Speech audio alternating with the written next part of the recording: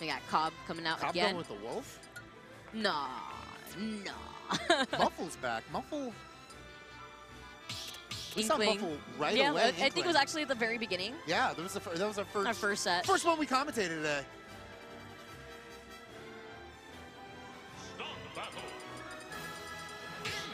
Get the Inkling pick, and then probably gonna get the Bowser. Okay. Most definitely. Sure. Yeah, the Great Bowser. Lots of Bowsers that we've seen, mostly because Cobb is up on screen for the second time. But, you know, between Cobb and Trivium, like, again, I feel like we're just seeing a juggle of different characters that I just don't usually see. You see a Bowser in the crew battle, too. That's going to be We got hype. Bowsers everywhere. We got Bowsers and Corn. That's what we got in Indiana. Corn? Oh, Corn? Yes. It's all Corn. Corn and limestone. I think you may have noticed all the limestone buildings on campus. Oh, yeah, most definitely. It's all, like, locally sourced. I see lots of limestone in South Florida, too. The limestone for the Lincoln Memorial came from around here. Came from like 35 minutes out here. Gets the up smash, catching the jump. We got an orange Bowser. And this is what we saw from Muffle with the neutral B in general, like trying to push his opponents away, especially if they try to jump into his personal space. Although Muffle playing a little bit more safe than I was used to seeing him in that first set that we saw. Ooh, tried to be cheeky. Not like this. He tried to be cheeky. He was Gets the wall jump into the back air, but because he extended his hurt box and because he even attempted to go for the back air, he got hit by that, and he's actually in the cluster stop relatively early. Because he got set completely horizontal. I don't think he was expecting to have to DI anything. I see some cheeky. Oh my god. He ran into his shield and he just kept going. Not used to that. Great roll, though, on the ledge, getting the grab into back throw.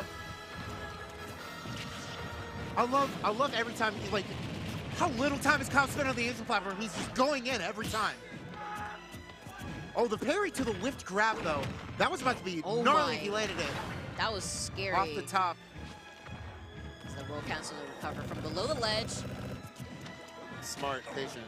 You saw he tried to go for the grab, too, and he had to roll behind him at that point. It's the down air. Sure.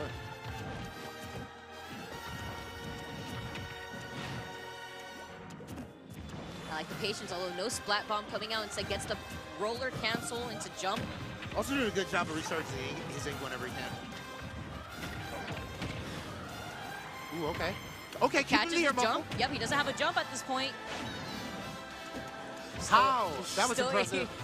Still able to recover from that. Yeah, because he could actually still like slightly rise with up B by timing the B presses at the end of the animation like properly. He could also, if he wanted to like shorten his distance on his recovery, he could also do that by pressing the B early. What was he trying to do there? Dare through the splat bomb? Possibly, but he gets a side B on the top platform. We're talking about Battlefield for Bowser in general. Oh, true. Off the top.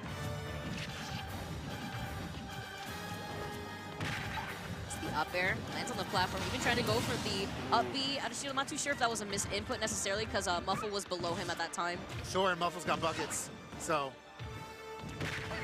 Cobb still got plenty of lead, especially playing Bowser. Comes through with the fire breath as Muffle's trying to come through with this neutral B that he loves. These platforms, yeah, up tilt right through that platform. Gets caught by the roller into the forward smash. Bowser's big enough to live that. Ooh, good aired up. The hitbox that looks a little sus at the same time too. Sure. Gets the up air on the top platform. Muffle putting a hurt on Cobb. Oh no, that forward smash definitely was not worth it with the forward smash connecting after getting grounded there. Absolutely not. Absolutely not worth it. I definitely know Cobb is not very happy for that failed attempt of a forward smash at the very end there. Just because of the risk and reward at that point, especially at his percent. Sometimes you gotta take a break. That bucket's what I use in Splatoon. Oh, yeah? I use the bucket, yeah. Bucket does like the damage when you come up against another squid. All right, so we got Yoshi's Story. Of course, Cobb coming through with the melee. Splatoon has some of the best music that I've heard in this game, too. Yeah, it's actually amazing. Splatoon's music in that game is amazing. Like, you fire to the beat. Like, the beat is all timed. Oh, that's awesome. The beats per minute of the song's all times to how fast the guns fire. That's actually It's really amazing. Okay. Did not know that. All right, so we got the neutral B again, keeping Cobb away. Though Cobb, of course, has Fire Breath of his own. Gets the side B. Ooh, acrobatics. I love how he uses it in the air, too, to catch jumps. I love that. even trying to go for the fair attempt, of course, that fair being pretty big. We were talking about that earlier, as it actually, the whole hitbox even ends up directly below, like, his center part of his model, too. Oh, couldn't quite capitalize with the fair there. Do love the pressure he puts with the splat bomb straight up like that. It's putting Cobb in some unfortunate situations. Yeah, he's almost at 150. He's putting a hurting on the King of Koopas. Yeah, the up air. Big boy living though. Worse, because we got Lord. the heaviest of characters here. And that's Is he the heaviest? Yeah, I believe he is, actually. But aside from that, too, like, when you have a stage like this where you got the slants at your advantage for Fire Breath and you got that top platform, although we're talking about how Rage isn't as prominent, it's still in the game. Yeah. And like the big boys like it the most. Oh, great job weaving in and out of like where that splat bomb was gonna like fall and bounce. Looking like he's not the heaviest in the game right now. He's looking mobile. He's 200%. This man looking like he's sudden death XP. 100%. When are the bombs gonna fall? At 300, if he actually lives at the percent. But using the down air unsafely, back throw is not gonna do it. Is he actually gonna live to sudden death though? Oh, okay, no. That trade though was so much in his favor. On the next episode of Dragon Ball Z. Yep. With that trade. Crowd is loving this. Yeah, Cobb's still up. 2 stocks. Definitely not working out in his favor, but not really working out in Muffle's favor. See, Muffle's actually trying to be really patient and keep Cobb on stage, but I feel like it could be mentally tilting sometimes if you can't close out a stock, especially if your opponent is living to 233%. I still can't believe that. I thought people didn't die so late in this game. Oh, I love the weight. I love the weight there because at the last game, he actually tried to follow up in a tech situation with the roller, but since the body was too low on the ground, it actually didn't work. So right there, he just waited. The new tech, stop moving, the new tech. Really jumping into that back air. Yeah, he gets one side B, Cobb's got this. And we're going to game 3.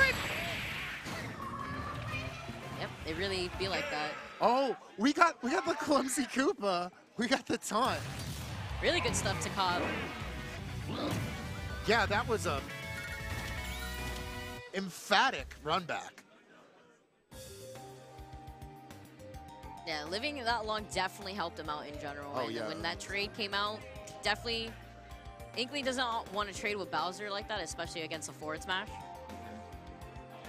Where are we taking him? Okay, Island.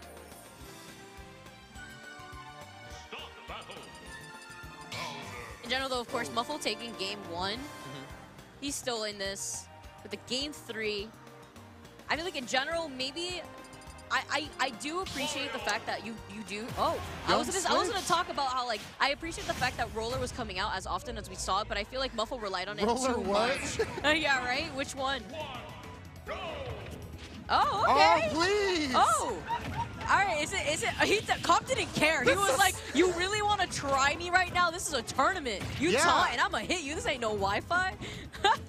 This is like the psychological pick. This is like Mango going Link against Kage. He's trying to like go like the rival and taunt right away. I'll be honest though, I don't think Muffle was doing bad necessarily with Inkling. Like his Inkling was definitely putting in some movement, but yeah, like what are you gonna do? It's Bowser. He can live to 200 and something. All right, but Mario also combos the heck out of Bowser off of that very old school combo that we used to see from back in the day. Yeah, some anti-combo there. We usually do go for the up throw rather than the down throw as usual from the last game. Oh, he hits him with the flood. We even trying to go for the cape off stage to try to give his recovery. Yeah, that's some old stuff. Oh, stops in midair. But Cobb's got you with the Whirling Fortress. That was so smart with the up smash. My guy. Yeah, we're talking about down airs out here, but Mario's down air, especially when you fast fall it, keeping you in place.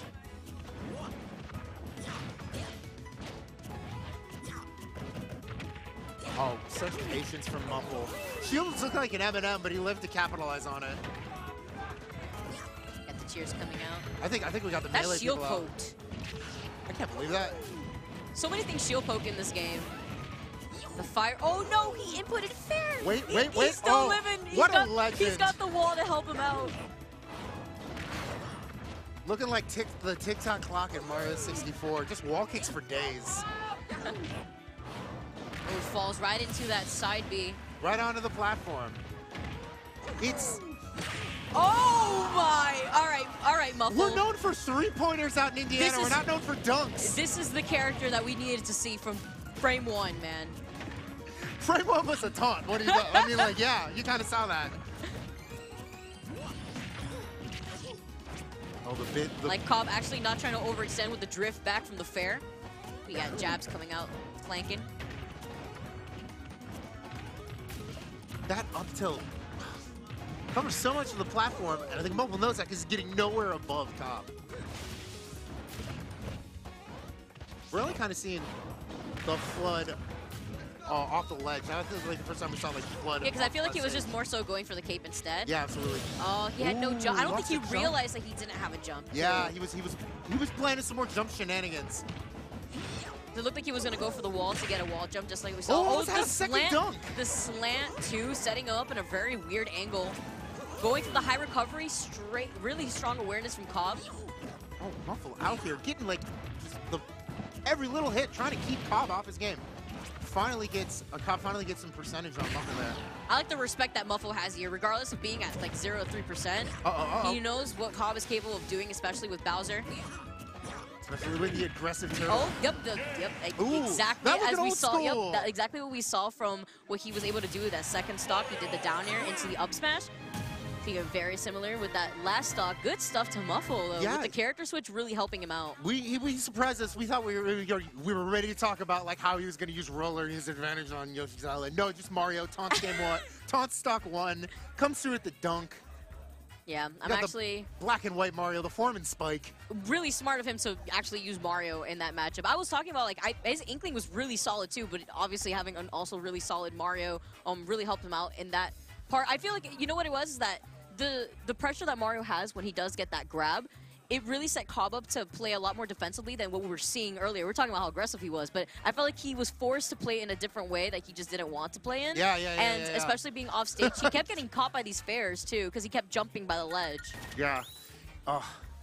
We had Cobb going like so in game 2 when he made it 1-1, and then, man, Muffle was just like, okay, I'll see you and raise you. And I'll just like go as aggressive as you're going, see what happens.